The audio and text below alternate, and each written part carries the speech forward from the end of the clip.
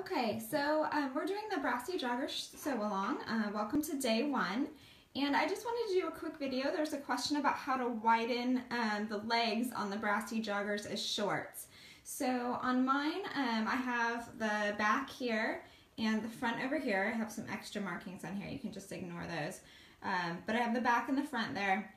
And I'm just going to show you kind of what I did to widen the inner leg. This isn't required. It kind of depends on how you want your Brassie Joggers to fit around your legs.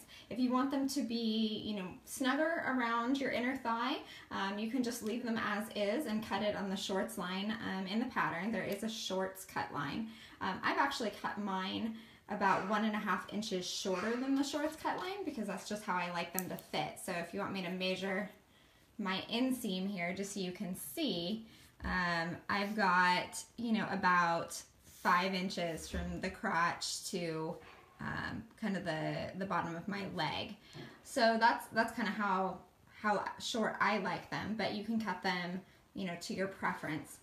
As far as widening the legs, we only do it to the inner leg. Unless you just want the whole thing to be bigger, you're only going to work on the inner leg. So what I do is I just, instead of cutting at the angle, which would be per the pattern, I kind of just cut straight down. So, then I cut, it's about 3/4 of an inch or so, maybe a little bit more than that I just kind of make a little bit straighter than the pattern is indicated. We have a little photo bomber here. Oh, dang it. Hi, Sophia. Hi. Okay. So I kind of just cut it out a little bit. Julie's asking, did I size up for my shorts? For my stretch woven pair, I did size up. So I usually make the smallest size, and I did size up 1 for the stretch woven pair. Thank you, Noah.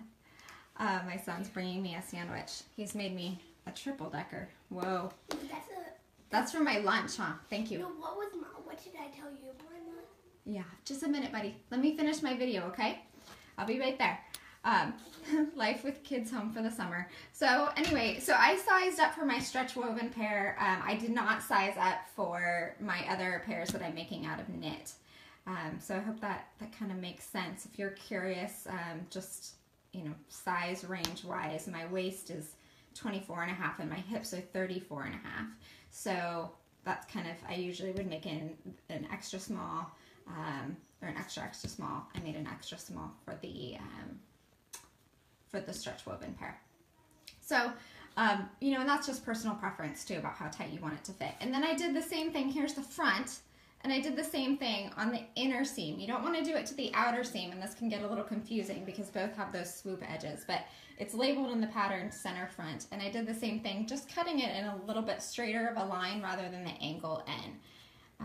And about, the same thing, about 3/4 of an inch. Okay, so, again, if you wanted to make the whole thing overall wider, you could either just simply size up, you could cut the legs a little bit farther over, you could take a smaller seam allowance. You just want to take into account, if you're going to make some of those adjustments, that's going to affect the width of your waistband as well. So as far as adjusting it for a booty, if you have a really round bottom, mine tends to be kind of flat, unfortunately, but if you have a really kind of round bottom, you could, make your center back seams. These are the side seams. You could make the center back seams, you could do some adjustments to that. I'm going to have to look that up, honestly, because I don't want to give you wrong information, but there's definitely an adjustment that you could do for that, and I'll see if I can find like a tutorial or a link online and post that for you. Okay, so just a really quick video to get us started. Really looking forward to sewing along with you guys, and there'll be some hacks posted along the way. If you haven't already checked out the blog post on supplies and how a sew along works, I linked, where I get my twill tape from, and my grommets. I love my grommet press over here. I live with my grommet press. It also does snap, so I love those things too. So as far as page numbers to avoid printing when making shorts, Val's posting that. Thank you so much, Val. That's really helpful. So that's great. So If you guys have any questions, please ask. I'll be at work for part of the day today, but I will be checking back frequently, and definitely will answer questions I see them. All right, have a good day. Oh, there's another kid. Say hi, Ollie. Okay, bye guys.